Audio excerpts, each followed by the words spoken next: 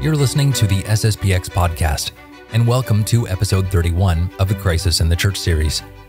Today we'll start with the first of two episodes with Father Paul Robinson about the doctrine outside the church, there's no salvation. And today we'll be speaking about Father Leonard Feeney and the organizations that he was a part of, the Saint Benedict Center and the Slaves of the Immaculate Heart. Why discuss this doctrine and this movement, commonly known as Feeneyism, during this point in the Crisis in the Church series?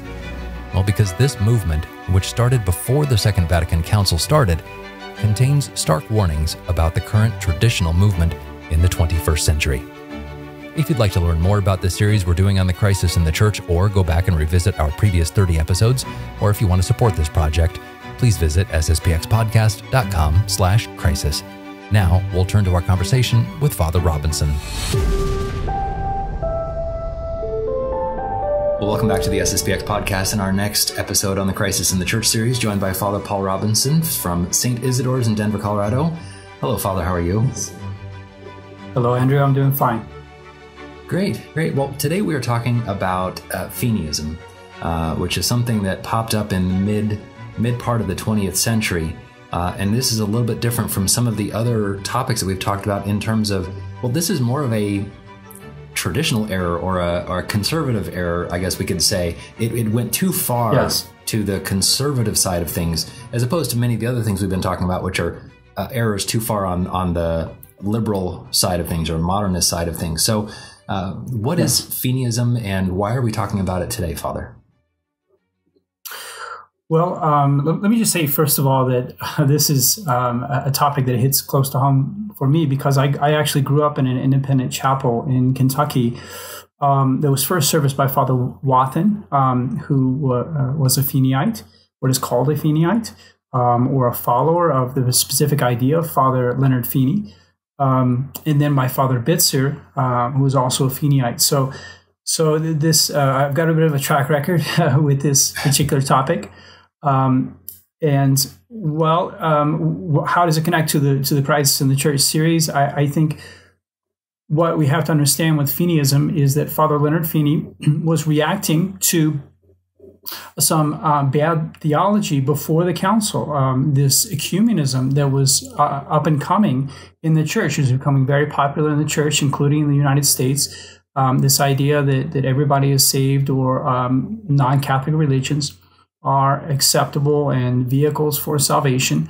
And Father Feeney reacted too much. He went too far by his particular understanding of that phrase that has been canonized throughout the years in Catholic circles, and that is that there's no salvation outside the Catholic Church. So he came up with a very extreme understanding of that, which was condemned under the pontificate of Pius XII, his particular understanding of that phrase, no salvation outside the church. So he's reacting to these errors, and he's basically taking it too far, taking the idea of salvation, no salvation outside of the church. So he was closely tied to a group of people, or to a center, I guess we could call it the Saint Benedict Center, and this is going to be important in the history of Feeneyism. Is that right? Yes. And I think it might be good for us just to firstly go over the history of Father Feeney and his group, or his groups, we could say, and then consider the particular theological question that he was looking at, how he sort of erred in that area, and the actual teaching of the church. So Father Leonard Feeney I think he was born in 1897. He was a very gifted Jesuit priest. He was an author. He was a poet. He published various works, and he was assigned by his Jesuit superiors to be a chaplain for what was called the Saint Benedict Center. So the Saint Benedict Center was founded by Catherine Goddard Clark around 1940, and this was just a place for Catholic University students to gather and learn about the faith. So Father Feeney, as I say, 2 years after it was founded, he was assigned to be the spiritual director of the Saint Benedict Center by his Jesuit superior. And then later, in 1945, he was given permission to work there for full time. So that was just like his whole apostolate was focused on Saint Benedict Center. And as I say, Father Feeney was very gifted. He worked well with the university students. He was very passionate about the faith. He was very apostolic. He would stand up in the Boston Commons. He would preach the faith. He would, sort of stand up on a soapbox and basically, promote the faith and try to convert people. So far, so good. But unfortunately, his work with the Saint Benedict Center became just too particular, too individualistic. And they started doing things without getting any permission for them whatsoever. One thing that they did is they transformed Saint Benedict Center from being just a gathering place for university students to being an actual school. They didn't consult the Jesuits. They didn't consult the diocese. They probably said, okay, we're lay folk. We don't need the permission of the diocese. And Father Feeney was very reluctant to have other Jesuits help out at Saint Benedict Center. And at the same time, he was working up this idea that would later be called Feeneyism. He was noticing that there were this weakening of faith in the Catholic world, and he thought that there was some sort of displaced doctrine, some sort of doctrine that was no longer being held as it should, that would explain the doctrinal corruption that he saw around him. And so he looked, and in 1947, he announced that doctrine was no salvation outside the Catholic Church. That this was the dogma that was somehow displaced, sort of set aside in the 1940s, that was leading people to not have their faith as they should. And he started calling it, and Saint Benedict Center started calling it the dogma. They always referred to it as the dogma, as if the other. There's a first-class dogma, and then the rest are sort of second-class dogmas. So they definitely focused completely on that. Like, this was the solution. Like how Archbishop Lefebvre, his mindset was that what I need to give to the church are priests in order to resolve the crisis of the church. I need to give good priests to the church. For Father Feeney, he said, I need to give the dogma back to the church. And teach people this dogma. That's very interesting. It's and this is not, correct me if I'm wrong, and I think we're going to dive into this in a little bit after we talk about Feeneyism itself and Father Feeney and his story. The dogma, like you said, is a little bit odd. Church, that formula, outside the church there's no salvation, extra ecclesiam nulla salus, is a formula that has been canonized from time immemorial. And there's some very strong statements to that effect. Very definitive statements. So it's definitely, I would say, a de fide teaching of the church. However, what must be understood is that we have to believe the truths of the faith in the way that the church teaches them. What Father Feeney's problem was not that he was identifying this as something that needs to be believed. It was that he was giving his own interpretation to that belief, a very rigorous interpretation. So that's really where he deviated. And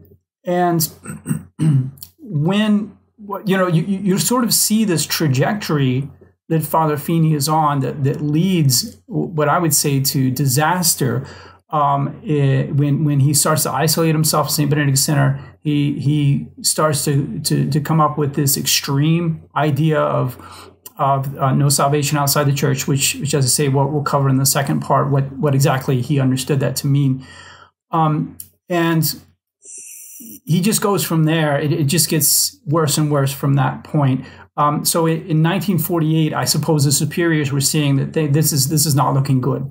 And so they transferred him to another place. He said, let's get him out of St. Benedict Center. Let's transfer him to Holy Cross College in Worcester, Massachusetts. And for the Jesuits, the question of obedience is super important for them. I think it's super important for all priests and nuns and monks. But for the Jesuits especially, they take an extra vow of obedience to the Pope. So it's definitely ingrained in them. So Father Feeney went. I mean, God bless him. He obeyed orders. He went to Holy Cross College. But shortly thereafter, a couple of young men from Saint Benedict Center came and they said, please, Father, come back to the center. I mean, the Saint Benedict Center is not the same without you. It's not going to survive without you. Think about all that great work that you were doing. Please come back. And so that Father Feeney, we may say, gave in to that temptation, and he went back to Saint Benedict Center. His superiors wrote him, and they said, please, return to your proper assignment. You must. I mean, we're binding you under holy obedience to go back to your proper assignment. And Father Feeney refused. He refused each time he was asked. And then at the end of 1948, effectively, he was suspended from hearing confessions. And so, yes, he was heavily censured, and he just kept going after that, so it's sort of a sad story in that regard, because you have a very talented priest who is kind of ruined to a certain degree by this disobedience. It is interesting, though, hearing that story, and this brings back the wisdom of Archbishop Lefebvre in setting up the society where the priests are not staying in one spot for any particular long period of time. Father, you're going to be in Denver for, maybe another 2 years, maybe another 5. Maybe another 7, who knows, but you're not there long term. And, if some of your St. Isidore's parishioners come back to you, after you're transferred to Kentucky or St. Mary's or wherever, you're not going to go back. I mean, because the idea is not that this is Father Robinson's church. This is a traditional Catholic church. This is not, we're trying to get away from that cult of personality. Archbishop Lefebvre was very smart in that. Yeah, that's exactly true. I mean, a priest can be at a certain place. He can be a very charismatic figure. The people become very attached to him. And then slowly but surely, he develops the idea that this is where God wants him to be, no matter what. Even if his superiors tell him that that's not where he's supposed to be, he says to himself, no, this is what God wants me to do. And he sort of steps outside of the line of providence at that point. And unfortunately, that's what happened to Father Feeney. 17 days after he was suspended, he founded an order of monks and nuns, the slaves of the Immaculate Heart of Mary. Unlike Archbishop Lefebvre, if we want to make that comparison with the Archbishop, he did not seek permission to found this order. He just started it from scratch, just like Saint Benedict Center transitioned to be a school without having permission. He founded his order without getting approval from the Jesuits, getting approval from the local bishop, from the Pope, or what have you. Whereas for Archbishop Lefebvre, that was completely and utterly necessary. Like if he didn't get permission to found the Society of St. Pius X from the local bishop, he said, we're not going to do it. Right. So and it was a very strange thing. This sort of morphing of Saint Benedict Center into the Slaves of the Immaculate Heart of Mary, because what he was dealing with, he had a bunch of lay folk there who were married, and now he says, well, we're going to become religious. So the Catherine Goddard Clark, the founding member of Saint Benedict Center, was there. There was other married couples there. And they just decided that they were going to become religious. But the difficulty is that they had their own children. They had a family. So what they did, and this is something that's unique in the history of the church, really. I mean, as far as I know, there's no other example that's happening. Is that they decided to have the children raised elsewhere. Yeah, they sort of raised the children communally. Let me just quote what Gary Potter, who is sort of an apologist for St. Benedict Center, what he says after the Boston heresy case. He says, the children's parents effectively ceased to exist as parents to the children, and more so as the child grew from 3 to 5 to 10 and older. Care was taken that the children had no direct or special contact with their parents, save on a half-dozen major feast days during each year when the entire community would gather for socializing. The parents were seen by the children as scarcely more than another big brother or big sister. So, yeah, I mean, this is just sort of flabbergasting. Yeah. This is, like you said, it's not Catholic at all. There is one case where Saint Nicholas of Flue in Switzerland, where he received a special mission from God, an inspiration from God to leave his family and go off and live in a cave for the benefit of Switzerland. If Andrew, if that happens to you, I would advise, you get a little bit of direction, but ultimately you follow that. If God really wants you to do that. Right. But normally speaking, we have to follow the path of providence through the external authorities. And I think for every priest, if we just get off on our own and start to develop our own ideas and we become some sort of oracle for the lay folk, some really strange things can happen, and unfortunately, I think that's the case here. What was going on with the Saint Benedict Center and the Slaves of the Immaculate Heart of Mary. So after that, Father Feeney was suspended. He was not just banned from hearing confessions, but from saying Mass on April the 18th, 1949. And the Holy Office investigated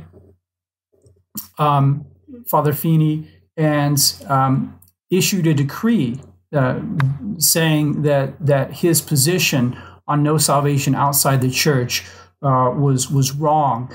So let me just read from this letter of the Holy Office. The Holy Office is writing a letter to the Archbishop of Boston. The Archbishop of Boston is saying, hey, this is what's going on in my diocese. Can you make a decision? So it says, Your Excellency, this Supreme Sacred Congregation has followed very attentively the rise and the course of the grave controversy stirred up by certain associates of Saint Benedict Center and Boston College in regards to the interpretation of that axiom, outside the church there is no salvation. After having examined all the documents that are necessary or useful in this matter, among them information from your chancery, as well as appeals and reports in which the associates of Saint Benedict Center explain their opinions and complaints, and also many other documents pertinent to the controversy officially collected, the same sacred congregation is convinced that the unfortunate controversy arose from the fact that the axiom outside the church there is no salvation was not correctly understood and weighed, and that the same controversy was rendered more bitter by serious disturbance of discipline arising from the fact that some of the associates of the institutions mentioned above refused reverence and obedience to the legitimate authorities. It's interesting that one of the signatories of this letter is Cardinal Ottaviani. Cardinal Ottaviani has appeared quite often in this Crisis in the Church series. So you've got Cardinal Ottaviani, very, very conservative, very orthodox, signing this letter, saying that basically Father Feeney has gotten this wrong. His understanding of outside the church is no salvation is incorrect. And also that his group is disobedient. It's just simply in a state of rebellion. And not surprisingly, Father Feeney referred to that letter as a heretical letter. He called it a heretical letter. So this intervention from the Holy Office, the highest decision-making body with regards to doctrinal questions in Rome, led Father Feeney just to double down and really harden his position. And again, still trying to make that comparison with Archbishop Lefebvre. To me, it makes a lot of sense to be able to do that. Even when Archbishop Lefebvre was having troubles, I guess we could say, with the Vatican, when things were getting heated, when he was summoned to Rome for meetings, he still went. He went unless I'm missing something, from what I can recall, every single time he was asked to go to Rome to meet with the Holy Father, he went. he didn't refuse to go. Right. Yeah. And the Archbishop was perfectly transparent in all of his dealings with Rome. So unfortunately, this is not what happened with Father Feeney, because from that point, he was expelled from the Jesuits in that year, on October 10th of that year, 1949. In 1952, the Saint Benedict Center was put under interdict by the church. I mean, so the church is just like, we've tried to persuade you, we've tried to speak to you, it's not working, so we're just going to have to use basically the stick. So you're not allowed to have Mass there. And they responded by basically accusing Pius the 12th and his Holy Office of heresy. So they sent a letter on September the 24th of 1952 to the Holy Office and accused it of holding heresy. And Pius the 12th, I mean, as a Holy Father, he was willing to entertain that things had been misunderstood, that perhaps he needed to look at this more closely. And so what he did is he summoned Father Feeney to Rome, and he said, come and let me hear your case face to face. He did that 3 times. He summoned Father Feeney 3 times. Each time Father Feeney wrote a letter to Rome, but did not go to Rome. And so, yes, he was basically refusing to answer that summons and speak to the Holy Father. And so he ended up being excommunicated on February the 13th, 1953. And that kind of really closes that chapter of Father Feeney's history in the pontificate of Pius XII. After that, nothing really happens between Father Feeney and Pius XII. So as I say, it's just, for me, really the whole history is marred by that spirit of disobedience and that spirit of independence. And that's what led to the disaster above all other things. And on one hand, you can understand a little bit where he's starting. I mean, again, I'm maybe trying to be overly apologetic here, but he sees problems in the church. He sees things. He wants to try to fix them. But again, it's kind of a cautionary tale for traditional Catholics like us. There is a too far. There is a too or overly traditional that you don't want to get down into, because. And again, by the fruits, we are knowing that he's acting out of pride or out of a misplaced sense of, I'm the only one who can save this, or something. Yeah, I think it's definitely a cautionary tale. We definitely sympathize with Father Feeney. We sympathize with his followers. We hate ecumenism too. We hate this degradation of the special status of the Catholic Church, to put the Catholic Church on the same level as the Baptists and the Presbyterians and the Lutherans and so on is very painful to see, because the Church is the one bride of Christ. And yet at the same time, to go off on our own and invent some new understanding of outside of the Church there's no salvation, and make that dogma, even against the Pope himself, a very good and Orthodox Pope, is going too far. I mean, you're going to see that later on with the era of sedevacantism. I mean, it's the same sort of thing. They're just like, how can we have popes who are so bad, and they're looking for a solution, and they reach for a very black and white solution, but one which really creates many more problems than it solves. And I think that's what happens here. Father Feeney is like, okay, I'm going to fix the crisis in the Church. What I need to find the solution, sort of the silver bullet. And he's like, I think I've got it. The silver bullet is, outside the Church there's no salvation. And if I just preach that as rigorously as possible, then I will solve the crisis in the Church. And I mean, that was his anticipation. But what happened instead is he found this sort of bizarre group of religious who raised their children in common, and live apart from their spouses, and sort of switch gears with their whole state in life, and basically consider themselves fit to excommunicate Rome or tell Rome that you're in a state of heresy. So, yeah. Yeah, not great. So this is where things stand with Pius XII and Father Feeney. After Pope Pius XII, though, we have John the 23rd and then Pope Paul VI. What did Father Feeney ever get in contact with them later? Did they ever have any interactions with Father Feeney? How does the story kind of end? Yeah, well, there was this prelate of Boston, Archbishop Umberto Medeiros, who I think he wanted to basically save Father Feeney, save his soul, and so he appealed to Paul VI to find a way to reconcile Father Feeney with the Church. And what happened was in 1972, he was able to do that. He was able to reconcile Father Feeney to the Church, but Father Feeney was not demanded to recant his interpretation of Extra Ecclesiam Nulla Salus. So, I mean, it's kind of paradoxical that Father Feeney was basically condemned under Pius XII, a very orthodox pope, and then he was reconciled under Paul VI, very liberal pope, but without ever having to admit that he was wrong.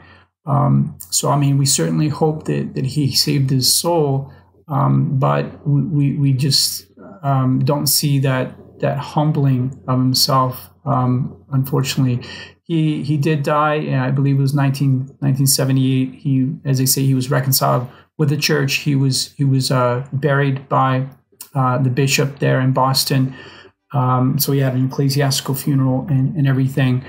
So, I mean, in a sense, that's a good ending to it, but we would wish that he had recanted his error before he had died. Certainly. Well, that's fascinating, Father, and it's very interesting to kind of place this in the chronology of what we've been talking about today. And we'd be remiss if we didn't talk about the true interpretation or the actual interpretation of no salvation outside of the Church. So we're going to be doing that next episode. We're going to dive into that a little bit more. But for today, I think that kind of wraps things up. So thank you very much, Father, for going into that with us. So I appreciate it. My pleasure, Andrew. Anytime. Thank you. Thank you for listening to and watching episode 31 of the Crisis in the Church series here on the SSPX podcast. Coming up next time, we'll continue our discussion on the topic of Extra Ecclesiam Nulla Salus, this time from a doctrinal perspective. What is it that the Church teaches on this subject? And what was the main error held by the followers of Father Feeney? And how does this doctrine relate to the current crisis in the Church? If you have a question on the topic of the crisis, please feel free to ask it at sspxpodcast.com/crisis. Please share this episode with someone who you think might enjoy it. And if they don't know what a podcast is, please show them so that they can take advantage of all our episodes. And if you have the ability to set up a monthly recurring donation of $5 or $10 or $20 on sspxpodcast.com, it would help us immensely to complete this Crisis in the Church project.